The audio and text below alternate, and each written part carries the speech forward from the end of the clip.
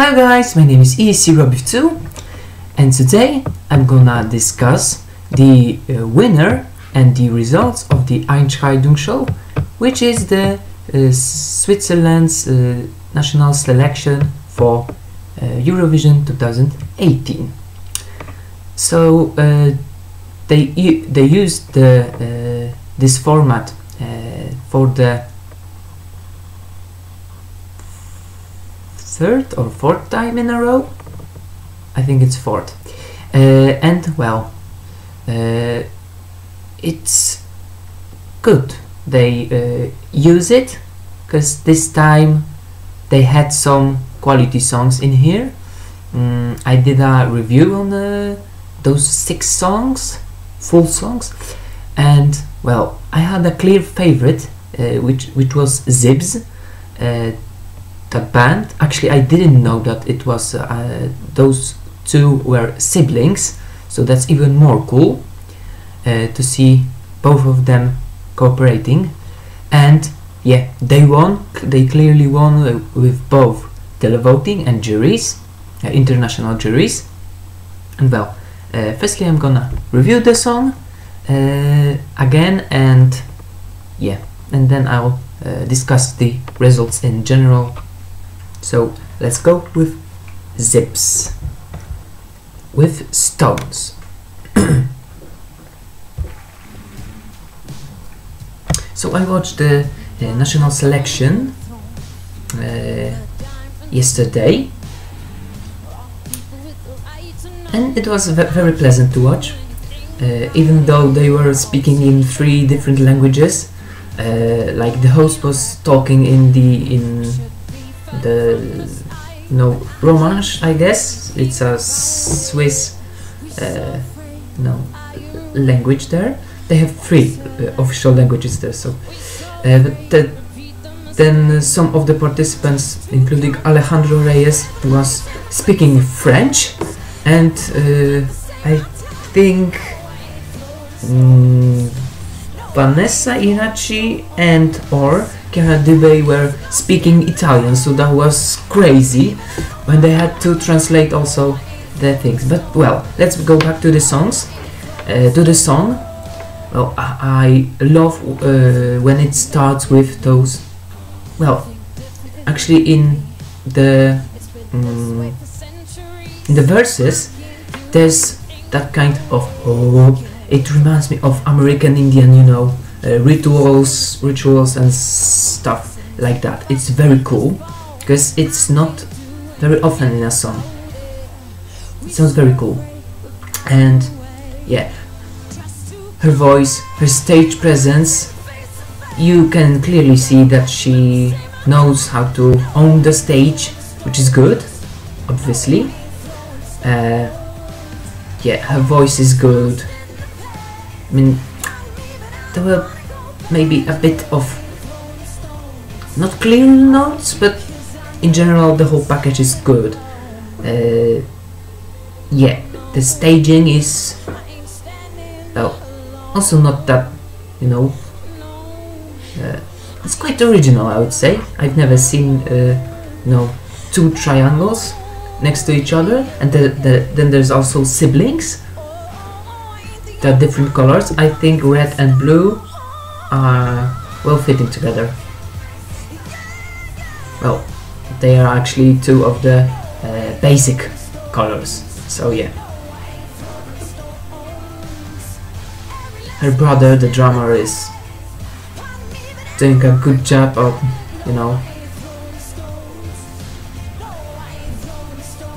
showing that he's a good drummer, because it's of course not live, it's recorded, the track with the drums, I mean, but she's singing live and you can hear that. She's, like the classic sassy thing.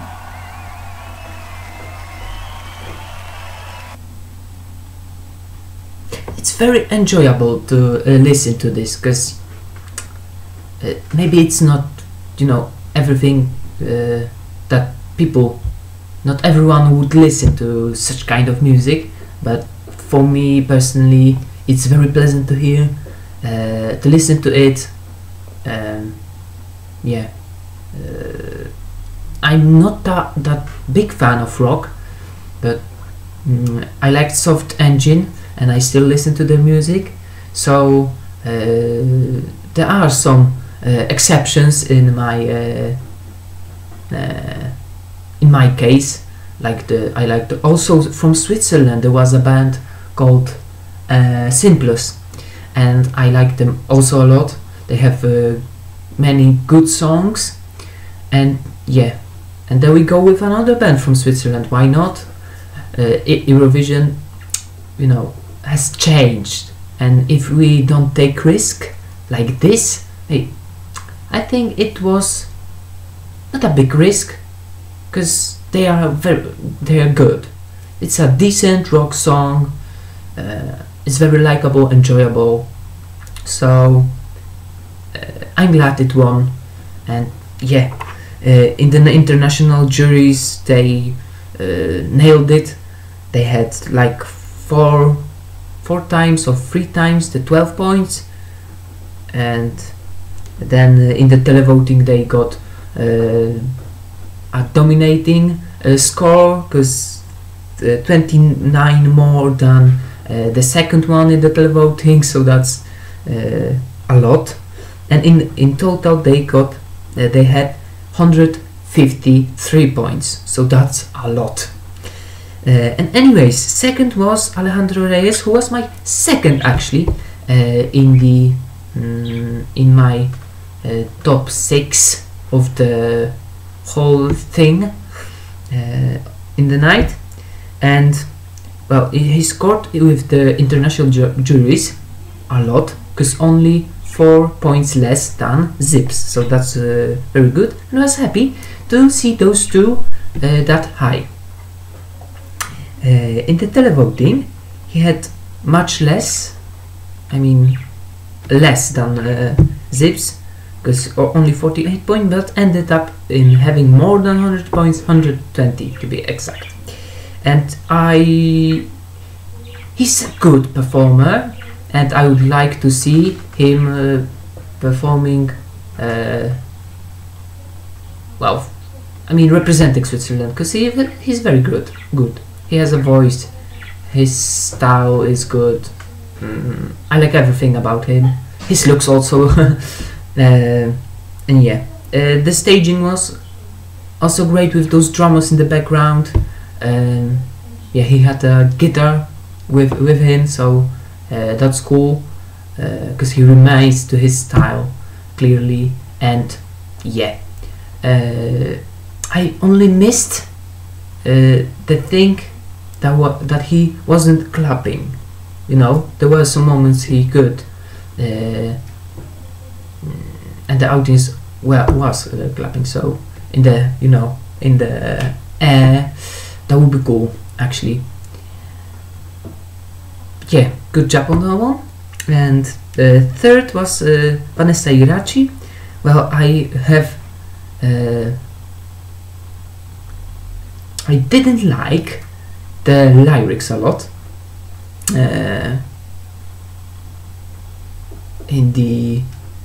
When I reviewed the 6 songs, I didn't like those lyrics a lot, with those red lights and so on. But the song live was actually very enjoyable. It was my 4th in the end. Yeah, I liked it. I wasn't, paying too much attention to the lyrics, so it was enjoyable. And she already had a fewer points.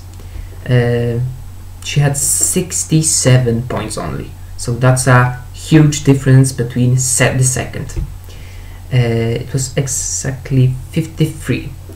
Then was Chiara Dubé with 66 points, so only 1 point difference. I don't know what people saw in her. Maybe the staging was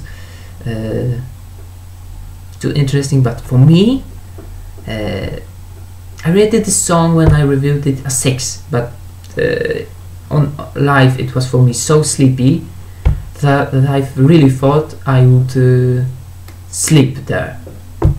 It was a terrible experience for me, actually. It was just boring and sleepy, that's all. And next was Angie Ott with 65 points, only 1 point difference between the 4th and 5th place, so those were very close results here. And yeah, the song was good. Live performance, I didn't like it that much, because she didn't hit some of the high notes, so that's a no, minus for me. And yeah, but in general I like the song 1,000 times, so we won't have like a million voices we had and so on. And 6th, the last one, was Neyman with the song Kiss Me. Well, I would like him to kiss me, but you know, only his looks impressed me. The song was just okay, nothing special at all. Live performance, not that impressive. Yeah, the lyrics too cheesy, and well, I'm not surprised that he finished last with only 33 points, so another big difference between the place above. But in general, I enjoyed the this national selection called Die Entscheidungsshow. I think it was not boring. They had only one commercial break, not like in Malta. Even during the live performances they had ads, so that was crazy. But here they had like 10-15 minutes commercial break. There was time to vote. They spoke with the contestants, and yeah, there was some green room realness. There was also an interval act from a Portuguese person. I have no idea what's her name, but yeah, she sang Amar Pelos Deutsch with I think it was a Austrian no, kind of choir, I don't know, 4 people. Is it a choir? I don't know. But anyways, yeah, I liked it. I'm glad they done the winner song of last year, so that was cool to see. And there's one thing I want to say, that I'm impressed that audience was, you know, they involved a big audience in this. There was more than 1,000 in that studio. That was very cool, because you know the audience was very excited about it, and it's like Switzerland, even though their results dropped clearly, they haven't been in the final since 2014, but they seem to be very passionate about this, so that's a clear sign they're going to slay very soon. Maybe this year, we don't know. It's hard to say when we have only 6 songs. Anyways, about my top 6, I would put Switzerland on my 4th place, so my top 6 would be: 1st, Albania; 2nd, Czech Republic; 3rd, France; 4th, Switzerland; 5th, Malta; and 6th, Spain. I like all of those songs, so that's actually very funny, and well, I'm very excited to find out about the remaining 37 songs, because if I like those 6 already, then what will be with the rest? I'm very excited to find out about it. Anyways, thank you for watching, guys. If you like the video, do the thumbs up. If you want to share your opinion about the national selection in general, about the songs, about the results, if you're happy or not, then do please comment under the video, and yeah, if you want to stay tuned for more of my stuff to come, like my reaction to the Danish song, then the Dansk Melody Grand Prix national final songs, and the Polish national selection, maybe it's coming this week, the list. So hit the subscribe button, and thank you for watching, guys. Bye.